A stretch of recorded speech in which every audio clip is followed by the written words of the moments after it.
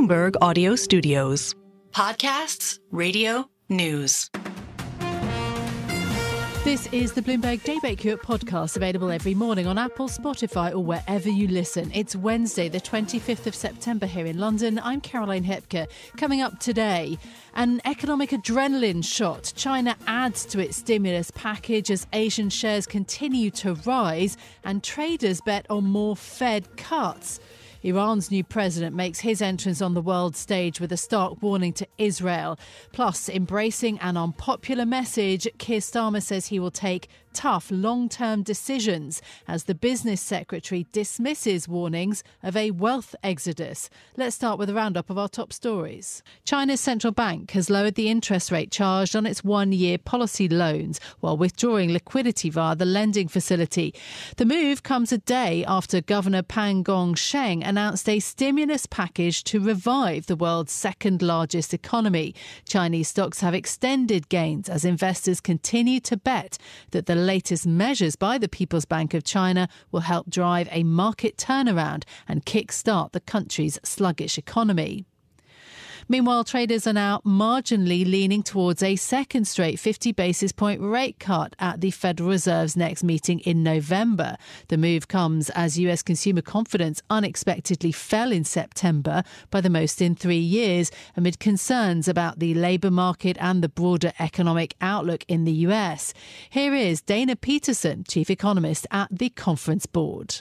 Much of it was because consumers are a little less optimistic when it comes to employment. Now, the overall net from jobs hard to get versus jobs easy to get is still positive, but it's come down a lot. And even for expectations, consumers are a little bit concerned about whether or not they're going to have easy job prospects going forward. Dana Peterson says that whilst US consumers still see a low chance of a recession in the next year, there has been a slight uptick in those believing the economy is already in a downturn. Iran's new president has warned that Israel's attacks on Lebanon cannot go unanswered after airstrikes on Hezbollah targets reportedly killed more than 500 people. Making his global debut before the UN General Assembly, President Masoud Pezeshkian did little to ease fears that all-out war in the Middle East may be close at hand. His words are spoken via a translator. We condemn Israeli crimes against humanity. It is imperative that the international community should immediately stop the violence and bring about a permanent ceasefire in Gaza and bring an end to the desperate barbarism of Israel in Lebanon before it engulfs the region and the world. The comments at the UN come as President Pezeshkian told Bloomberg News that plans are underway to discuss a revival of the nuclear deal with the West after a, quote, positive meeting with the French President Emmanuel Macron. The twin messages from the Iranian leader come as the Israeli Prime Minister Benjamin Netanyahu vowed to press on with the aerial bombing campaign against Hezbollah.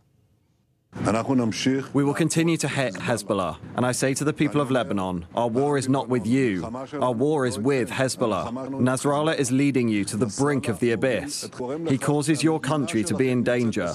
Free yourself from the grip of Hezbollah.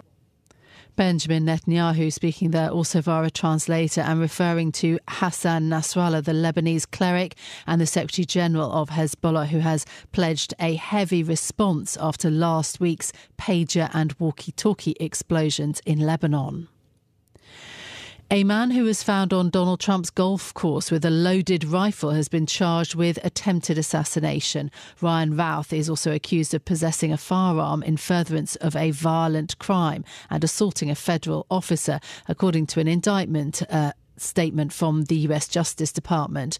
According to the department's filing, the suspect appears to have stalked the former president at his Florida resort for a month before being apprehended earlier this month. The case is assigned to Trump appointee, the US District Judge Aileen Cannon.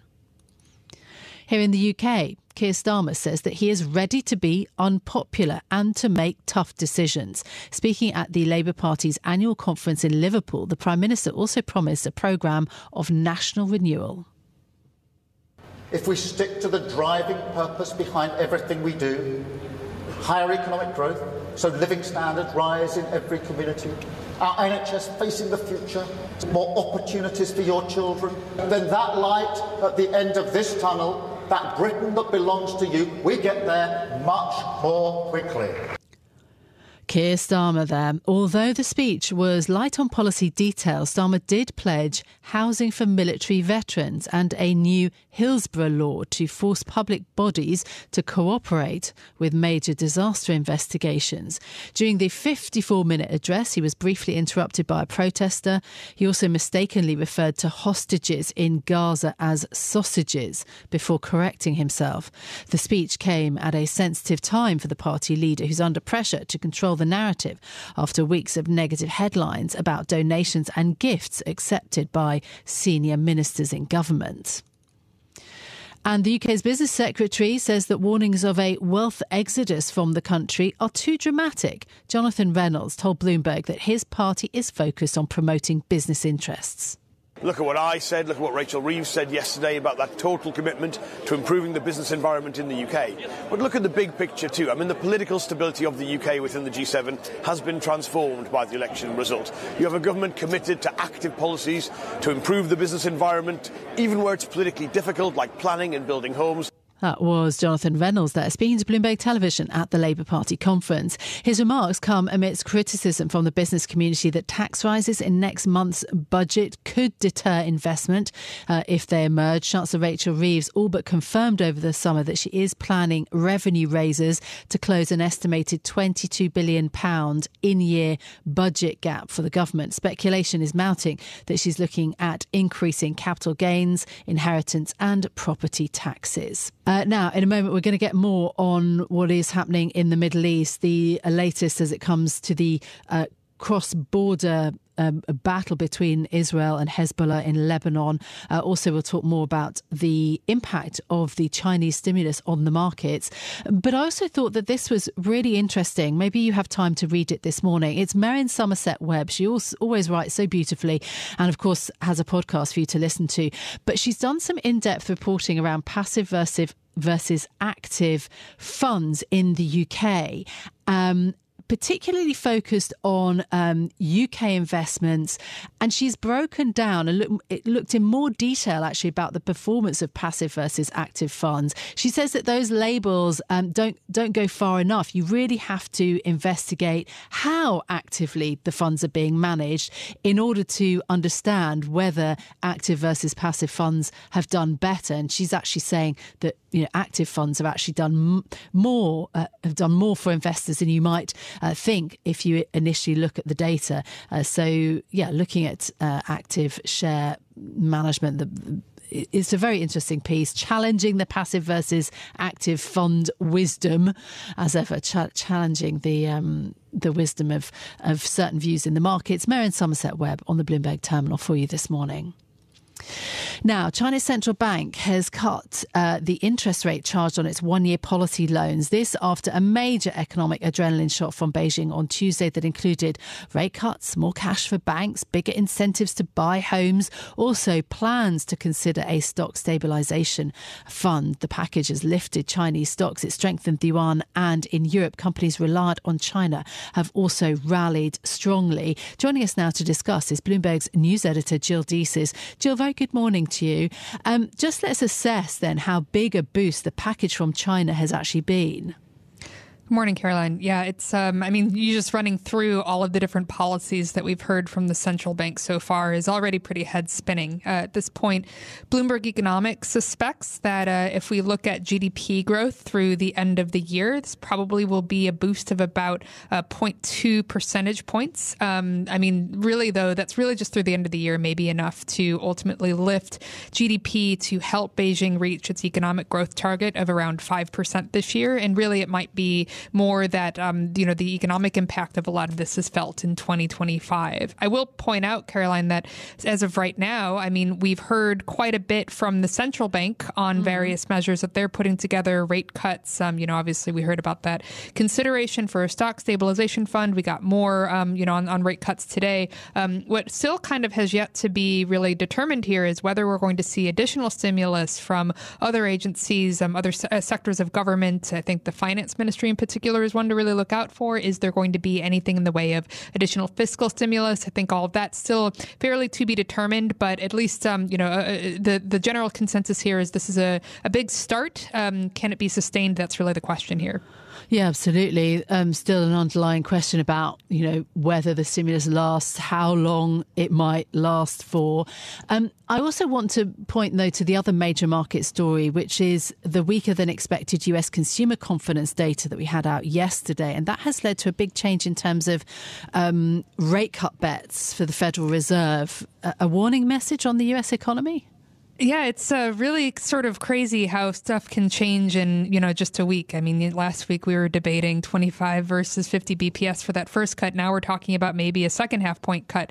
It was pretty troubling data just because nobody was really expecting, it was pretty unexpected to see consumer confidence fall. I think, as you mentioned earlier in this program, a lot of that comes down to labor market concerns. I thought some of the really interesting pieces of that data set, it said that, we saw the share of consumers saying that jobs were plentiful decline.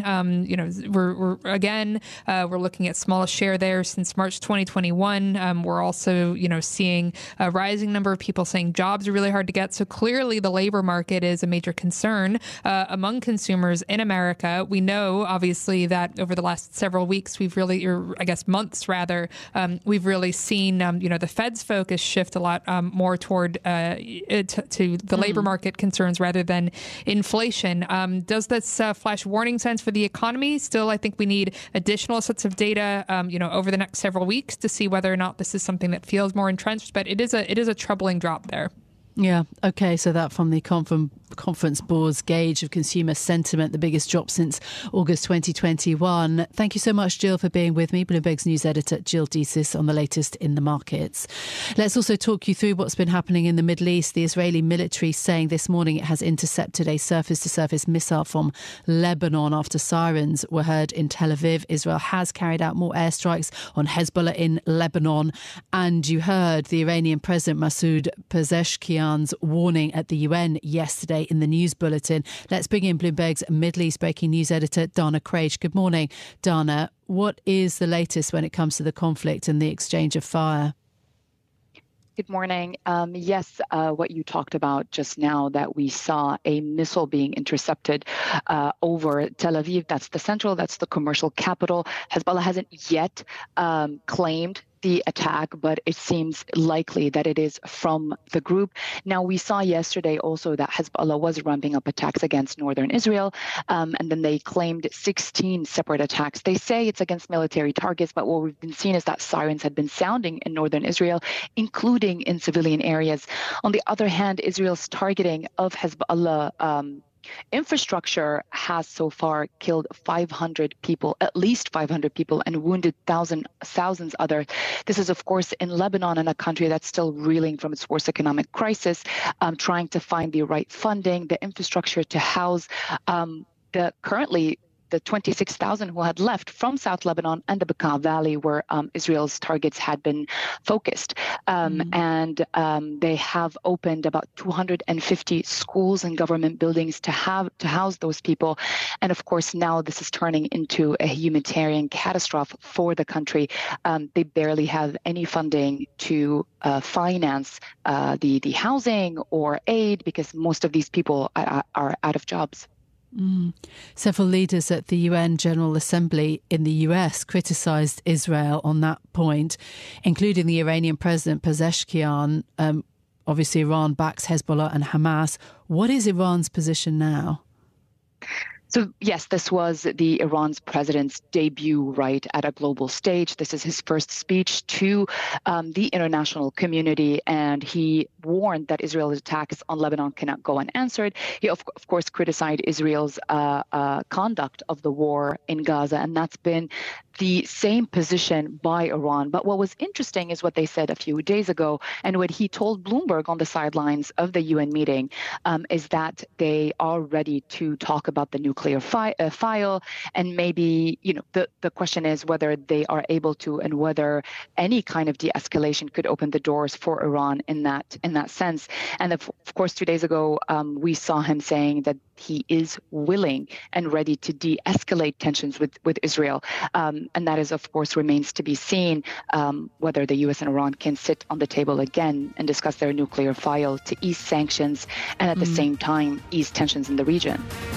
This is Bloomberg Daybreak Europe, your morning brief on the stories making news from London to Wall Street and beyond. Look for us on your podcast feed every morning on Apple, Spotify and anywhere else you get your podcasts. You can also listen live each morning on London DAB Radio, the Bloomberg Business app and Bloomberg.com.